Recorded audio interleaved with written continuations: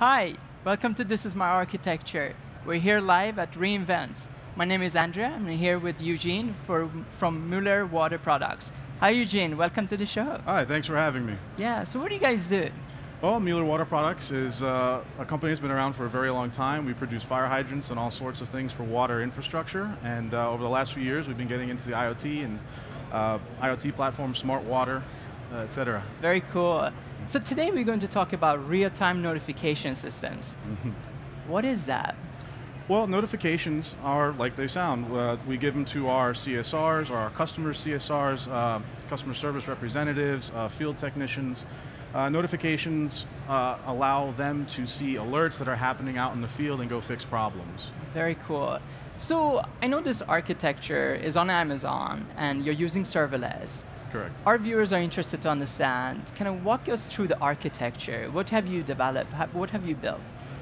Well, we developed a real-time notification engine using all serverless technology, so we don't have to manage any of the operations. We try to leverage as many managed services as we can on AWS, and this engine is actually 100% serverless.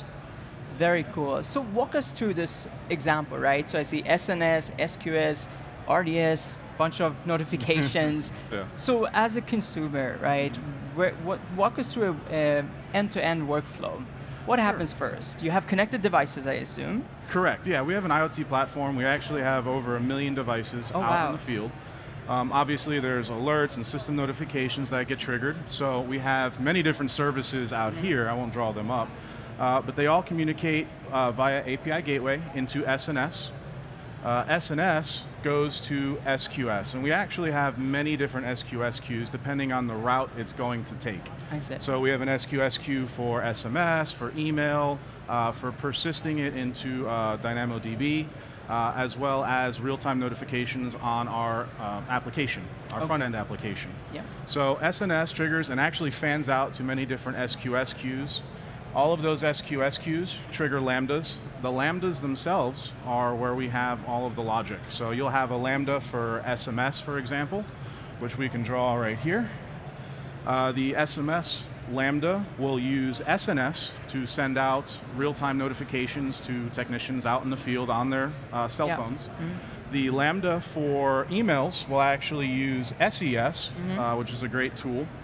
And that's how we email our customers. Very cool. The persistence lambda will just write persistence right into DynamoDB, so we can keep a history of our notifications. Very cool. And then we have a lambda that triggers to our UI.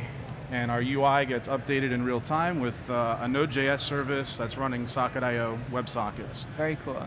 We're using RDS to store our user information, to store HTML templates, SMS templates, etc., subscriber lists, and stuff like that. Oh, very cool. So essentially you have persistent data in DynamoDB. You mentioned RDS, you have custom information, and then you're notifying them through various different ways. Walk us through the UI a little bit more. Okay. So what do consumers see from the UI space? Well, we try to keep our UX patterns very similar. So you'll see like a notification bell at the top right of our UI. So you'll see, hey, we have a notification in, it'll go, there's like a red 1 at the top. And then we have a notifications panel, you can see all of your notifications, you can acknowledge notifications, hey, this isn't really an issue, or hey, this is an issue, etc. I see. Now, I can think of this as large scale. You mentioned millions of different connected devices. What are you taking in at this moment in terms of this million, and what are you looking at in terms of scale and growth? Oh, well, I mean, we're obviously growing quite fast. We're at 1 million devices right now. We're adding tons every week, really. And the cool thing about this whole architecture is, once again, serverless. We don't have to manage the operations. We don't have to make sure Lambda's running. You guys do that for us. Yeah, that makes sense. What are you seeing for the future? Where do you see this evolve? Well, I mean, this is actually kind of future-proof for the foreseeable future. Everything scales from you guys. We don't have to scale anything. We don't have to click any buttons. We don't have to change any configuration settings. Everything just works. Is there any obvious benefits that you have seen or realized through going serverless in your organization? Yes, less operational costs. Wonderful. That's the big one for us. Yeah, that makes perfect sense.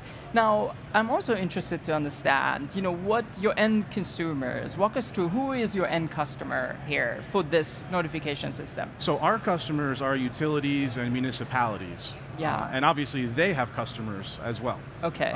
So our customers are the municipalities and utilities. There's many different roles, obviously, field service technicians, customer support representatives, et cetera. So that's who this is for. If we have a leak, for example, we have a value stream leak detection, Ecologics. Yeah. If there's a leak out in the field, we can actually instantaneously tell a field service technician or a team, there's a leak out in the field, you should probably go fix it. I see. And before you went to serverless architecture, what architecture did you use before you came into this? What was what did you have to go through? What did you have to kind of tackle in that scenario?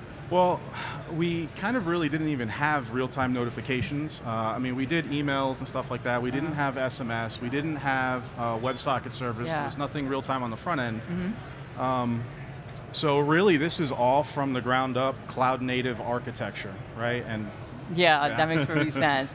And what does the utilities see? What benefits are they getting from your notification system? So they get instantaneous notifications for anything out in the field. If one of our metrology customers, if somebody tampered their water meter, they'll get alerted immediately. If there was a leak, they'll get alerted. If a pressure drops in the water network, they'll get alerted immediately. Wonderful. Thank you very much for walking us through this architecture. And Eugene, thanks for being on the show. And thank you for watching TMA Live. Back to the Launchpad.